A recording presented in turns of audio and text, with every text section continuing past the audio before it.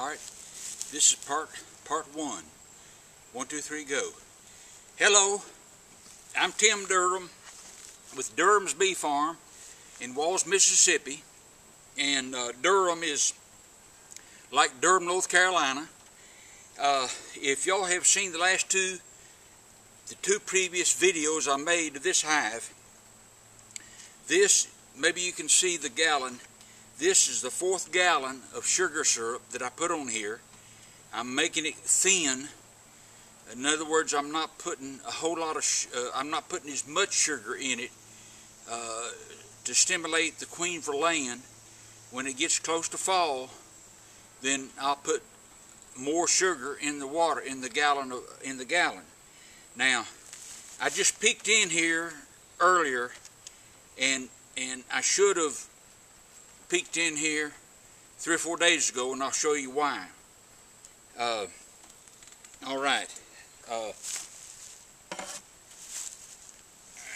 Now we're going to move the camera closer. All right.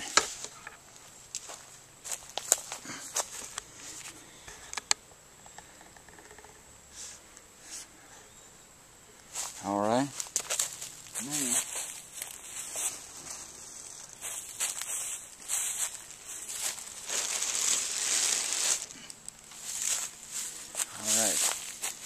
alright, it's still running. Alright.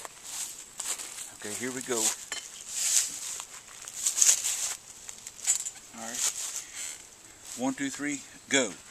Okay, I have already smoked them, and I took the top off. This is the inner cover, and so when you move, kind of move slow and gently. These bees are really progressing. They really are. Now, one just got me on the finger. It's getting close to. It's darker. It's cloudy. So,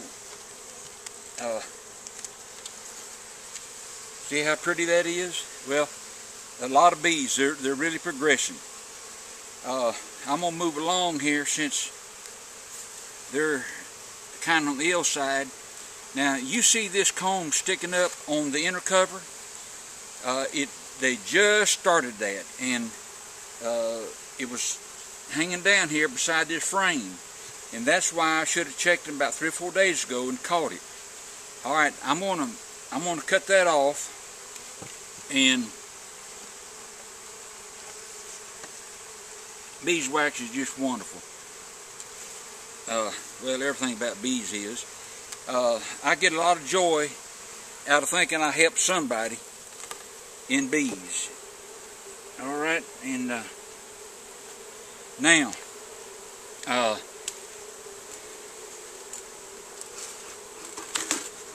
I'm going to give them a little more, another taste of smoke. Now, I normally don't do this. Now, I'm going to scrape out that propolis over here. Keep your propolis scraped out. When you come back, it'll make for a better, be more enjoyable. All right. I'm gonna pooch these 2 frames. Whoops, I jarred them. I'm gonna pooch these 2 frames over here. Now, the frames that I took out of the freezer, I put the fan on them and let them acclimate, and so I'm gonna get the 2 best ones I've got, and I'm gonna put them in the center.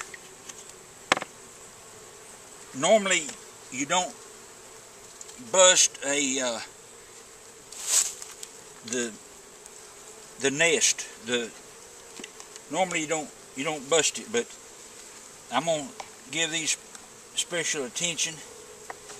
And now I put 2 in the center, so the queen will have them to lay in, and And then I'm going to put this one over here on the outside where they were building that extra comb.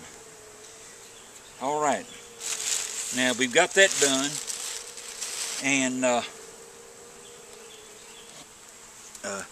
I'm very pleased. I'm very pleased how they're progressing. Now, I'll tell you what I'm going to do. I'm going to bounce them off that inner cover, so when I put the top on, I don't mash any. But I'm very pleased how these are progressing. I had questions about the queen, whether she was doing a good job, but it appears that she is doing a good job. When you finish, be sure and take the lid. Now, I didn't put the lid on this smoker because I'm just going to do this one hive. But be sure when you finish, oh, that flamed up on me. Be sure and take the lid off that smoker. If it cools while it's still on the smoker, it's welded on there. The only way you can get it loose is get a torch and get it very hot. And periodically,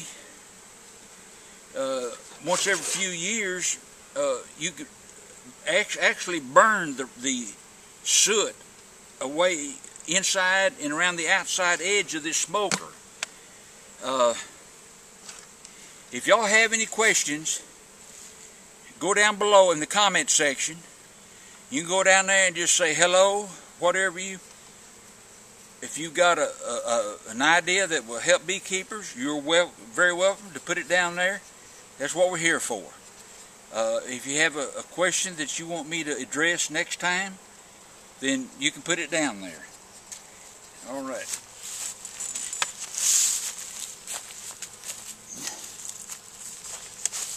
All right. Now,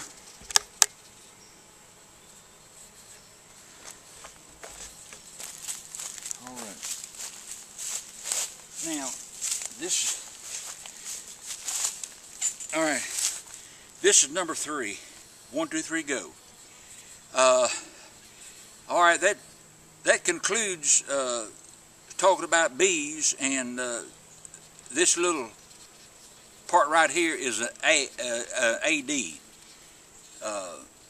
So we've been selling bee products on the internet for several decades, and Durham's Bee Farm in Walls, Mississippi, and when you call, most likely you'll get Tim Durham Jr. or Tim Sr. I'm sorry, Tim Durham Jr. or Timothy III. 2 fine men. Now, let me. All right.